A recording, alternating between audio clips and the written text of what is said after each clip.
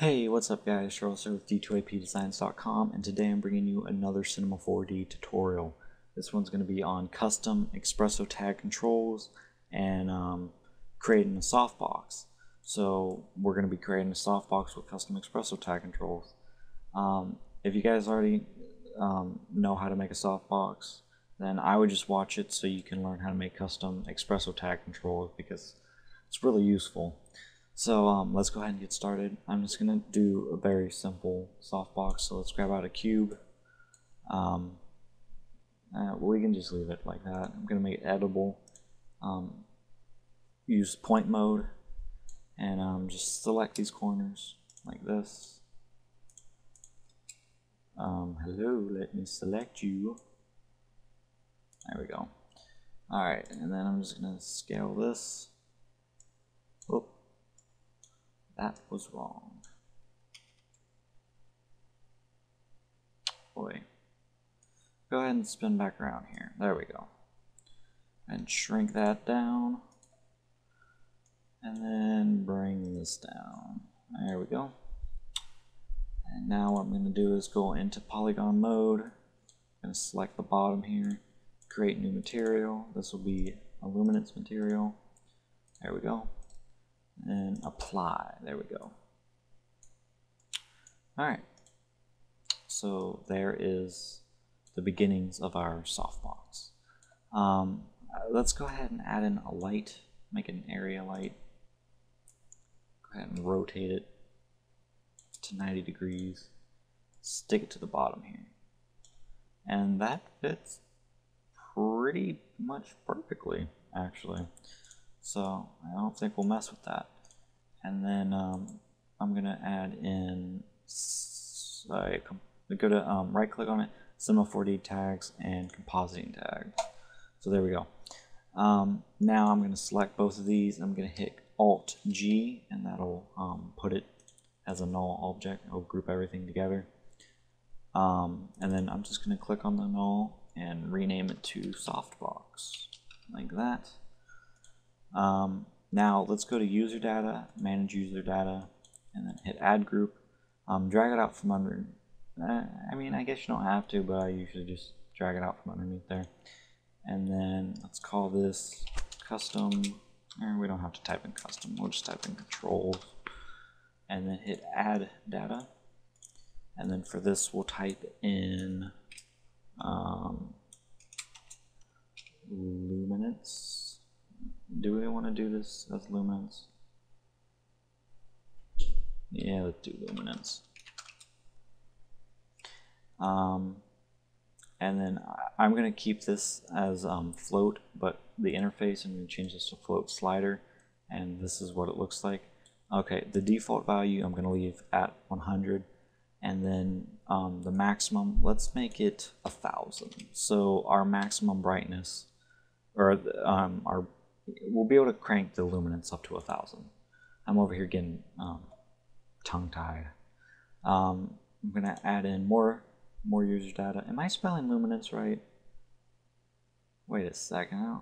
I'm not spelling that right, am I? That doesn't look right. Let me check real quick. No, I am not spelling that right at all.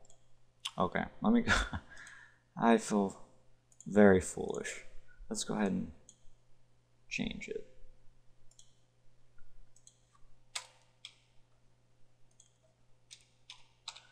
There we go.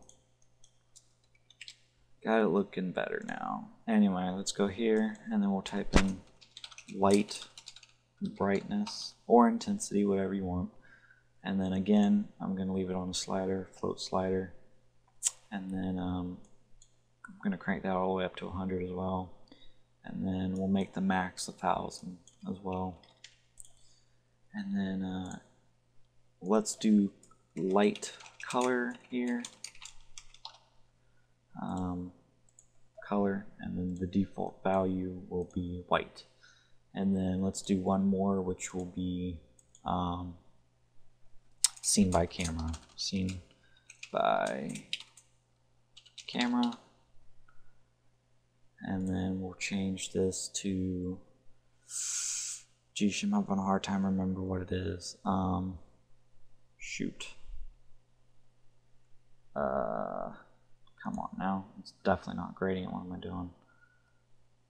Let me just scroll through these real quick and see, because I'm having a hard time remembering. Have to excuse me. Oh, here we go. Boolean. I think it's Boolean.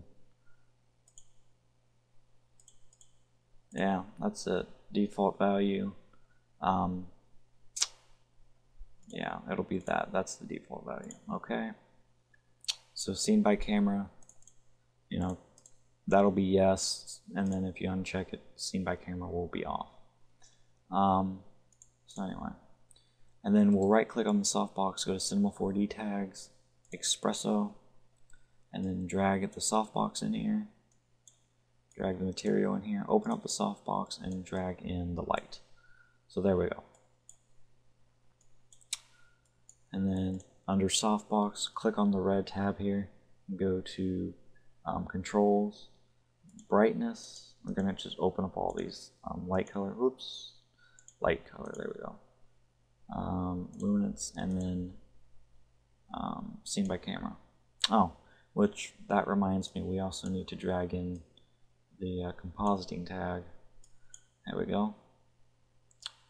So we'll click on the compositing tag here. Let's see. Here we go. Tag properties seen by camera. There we go. Drag this out. Okay, you just click on the red dot and then drag it to the blue one. Under light, we'll go to general color, and then let's see, general intensity. So light color will go here, obviously. Light brightness obviously goes here. And then material, we need to go to luminance and then brightness. So there we go.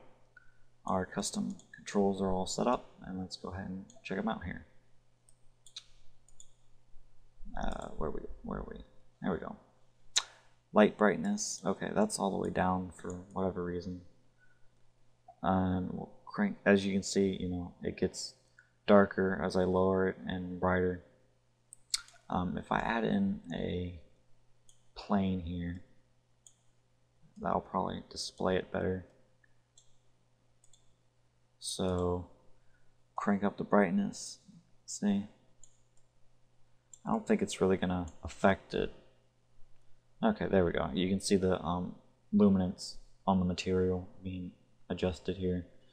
And then scene by camera, we'll turn that off. And then as you can see, it's gone. Turn it on. There it is. And then light color, change it to red, and there we go. So that's how you do a basic softbox and custom Xpresso controls. If you play around with this, you can pick it up pretty quick. It's pretty simple to learn. You know, I'm mostly self-taught when it comes to the Xpresso controls. I hope this tutorial helped you guys out. You know, let me know if you have any tutorial ideas you'd like me to do, and I'll see about doing them. So I hope this helps you guys. I'm out of here. Peace.